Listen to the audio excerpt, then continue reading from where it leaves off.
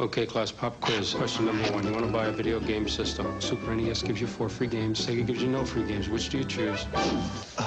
Number 2.